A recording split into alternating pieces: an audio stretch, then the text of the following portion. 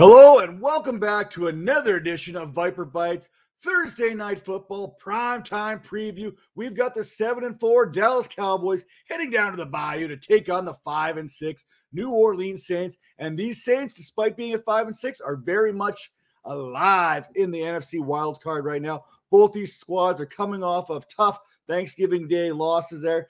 The Cowboys dropped one to the Raiders. The Saints dropped one to the Bills. But before we dive into this tale of the tape, a little housekeeping item here going on here. Make sure if you're watching us on the Vipers Network, you give us a good old-fashioned thumbs up there and hit that subscribe button. If you're listening to us on Apple, Spotify, Anchor, Pocket Cast, whatever podcasting platform that we're coming onto you live, make sure to rate and review that. And as always, if you've got those starts and sits questions, if you've got waiver wires, if you're looking for fantasy football advice, hit me up at Matt Donnelly, FF on Twitter, and I'll be happy to sort you out there a little bit. Now, let's get right into this one. We are looking at the Dallas Cowboys and that quarterback position, Dak Prescott. Prescott comes into this one after having a pretty good Thanksgiving game against the Raiders, which saw him throw for 375 yards and 2 touchdowns, despite not having CeeDee Lamb or Amari Cooper at his disposal. Outside of Week 2's game against the Chargers and Week 11's contest against the Chiefs, Dak has been consistently putting up 19 or more fantasy points in every contest that he has been able to suit up for, throwing 2 or more touchdowns in 8 of those 10 games, and he sits 10th among scoring fantasy quarterbacks as far as fantasy points are concerned there, with 209.68 fantasy points, averaging 20.97 per contest. Now, New Orleans, teams have been able to throw the ball on them as they've been averaging 19.2 fantasy points per game against, which is the 5th most, while surrendering 2,931 passing yards and 13 touchdowns to date. Prescott, he's been pretty good. He sits 8th in the NFL in passing with 2,932 yards while throwing for 22 touchdowns in just 10 games. Heading over to the running back position here, you got Tony Pollard there. You got Ezekiel Elliott. Now, early reports were Ezekiel Elliott and his knees may be limited as the Cowboys kind of look back to kind of pull back a little bit of that workload moving forward and give a little bit of extra something to Tony Pollard, who has proven to be very effective. But Jerry Jones goes, not so fast. You know, he says it's full steam ahead with Ezekiel Elliott and that workload. We'll see how that actually translates on Thursday night. I would guess there'd be a little bit of a cut down on those touches for Elliott, but who knows? Now, Elliott has been averaging just over 17 fantasy points per game and checks in as the RB7 through the first 12 weeks of the season.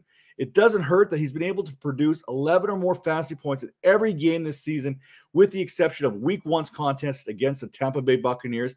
And, you know, they've turned out to be a pretty good run defense so far. Now, Elliott, you look at what he's done. He has found the end zone 8 times this season, and he's done so 3 times in the last 3 games, with a couple of those coming against the Atlanta Falcons in week number 10. Now, perhaps more impressive is his use in the passing game, where he has seen at least 3 targets in every game since week 6. As for Tony Pollard, the dude has earned himself more touches. I'm just not sure he's going to get those touches. And the touches he has been getting, he has been very effective. Now, Pollard comes in as the RB27.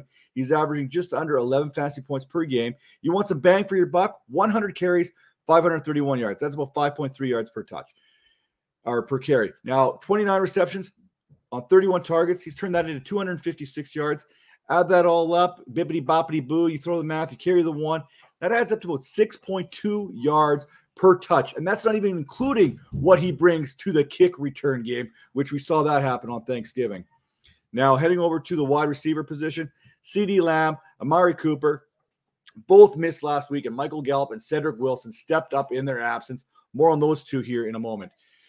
It's looking more and more as though Cooper is going to play this week after missing the last 2 contests due to COVID and COVID protocols. Cooper was activated from the reserve COVID list Tuesday, and CeeDee Lamb should remain the primary target in this week's contest against the Saints. Now, Lamb comes into this one as a wide receiver 19 this year and has posted 163 points in just 10 games. That's obviously 16.3 fantasy points per game, which ranks 15th. Now, that's also including, you know, those games that Antonio Brown played. He's only played in 5, but he kind of charts in a little bit higher than some wide receivers based on what he did in those 5 games. Now, his Lamb's 748 receiving yards is good for 20th, and his receptions of his 13 receptions of 20 or more yards is good enough for 12th. Cooper's absence is notable as he averages 14.7 fantasy points per game and is the wide receiver 30 on the season, playing in just 9 games. How much will he play this week after missing the previous 2 and trying to come back from COVID? That's anybody's guess right now. But he has recorded 2 100-yard games this season. And you know what? One of those happened to kind of come back way back in week 1. So I don't know how much weight you want to put on that. Speaking of 100-yard games, 2 other receivers that were in the lineup last week, Michael Gallup, Cedric Wilson, they both hit that century mark against a Raiders team that had only previously allowed Deontay Johnson back in week 2 to accomplish that feat. Now, Wilson and Gallup both came out and made some big plays there where Dak Prescott dropped some absolute dimes, 51-yard pass, a 41-yard pass to both these receivers. I would expect Cooper to be somewhat limited this week as he continues to battle the COVID, opening the door for Michael Gallup to find a path to production against the Saints team that has allowed over 2,000 yards to receivers and 11 touchdowns this season. New Orleans is averaging the 5th most fantasy points to the position against at 37.74. So Cedric Wilson, he might have one more week of fantasy relevancy as well. Now at the tight end position, Dalton Schultz, he faces a Saints team that, while they've been friendly hosts to wide receivers, they have not been as generous to the tight end position, ranking in the top 10 in fantasy points allowed per game at 10.58, as well as 8th in yards surrendered at 465 and 5th in touchdowns, only allowing 3. Schultz has been pretty good, though, so let's give the man his due here. He is the tight end 5 in fantasy right now, and he's averaging 11.5 fantasy points per game. He sits 6th among tight ends in receiving yards with 537, 6th in receptions, 47, and he has 4 TDs. That ranks 8th.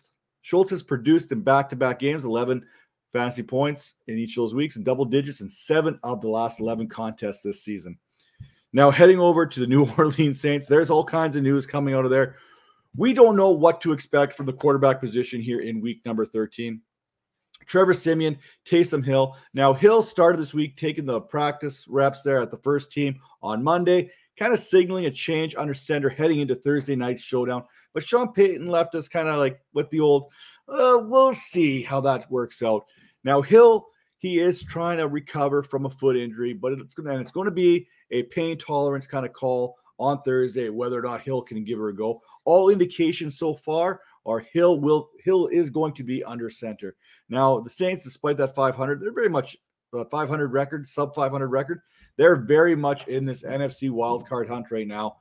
There is like 7 teams all battling for that 7th spot right now. So it's really, you win and you could find yourself in the driver's seat in a hurry. If I was Dallas, I'd probably try to prepare for Taysom Hill and hope for Trevor Siemian. That's kind of where I'm going, because back in 2020, from weeks 11 to 14, Hill managed to produce at least 18 fantasy points in each of those games. And in 3 of those 4, he had at least 23 pass attempts with at least 33 rushing yards in each of those games.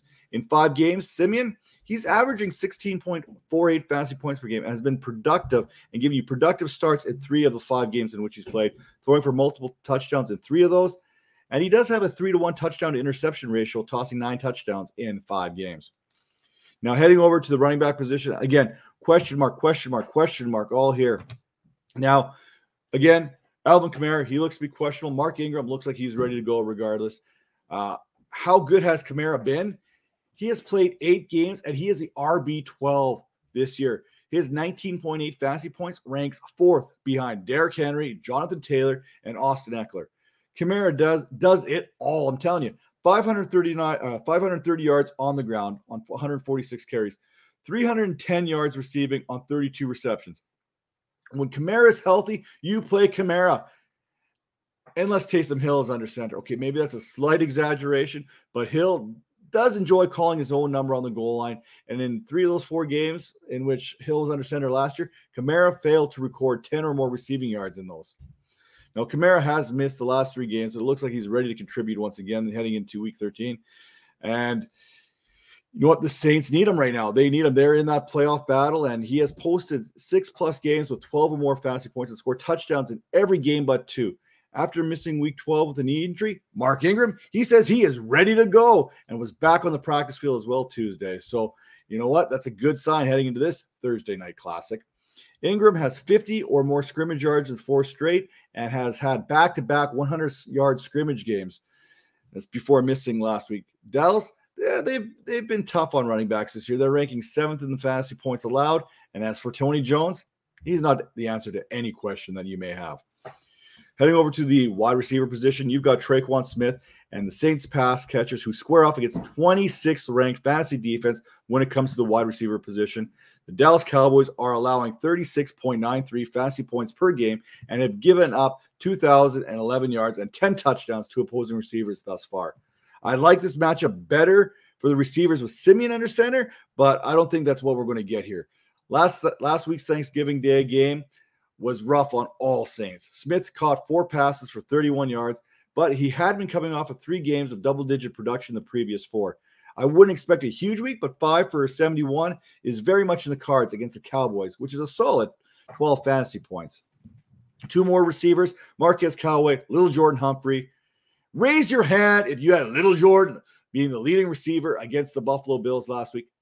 Stop it. Just stop it. Put your hands down. Anyway, Humphrey led the Saints with 47 receiving yards. Now, those 47 receiving yards account for 67% of his receiving yards to date this season. Now, other pass catchers there, Ty Montgomery, he had 31. Traquan Smith had 31. Marquez Callaway had 24 on 2 receptions. If the Saints want to get this offense back on track, it's got to go through Marquez Callaway to get this accomplished. Callaway may only have 27 receptions this year, but 6 of those have been for touchdowns, and he's averaging 14.7 per catch. It's not for the lack of trying on the Saints' part. He has been their top target dog there with 51 targets so far this season. And at the tight end position, Adam Truman, he's on IR. That means Nick Vannett, he gets to face against the 22nd ranked fantasy defense against tight ends this season, and is coming off a game where he had the lone touchdown for the Saints. He also only had 1 target, so you're probably not starting him regardless of the situation.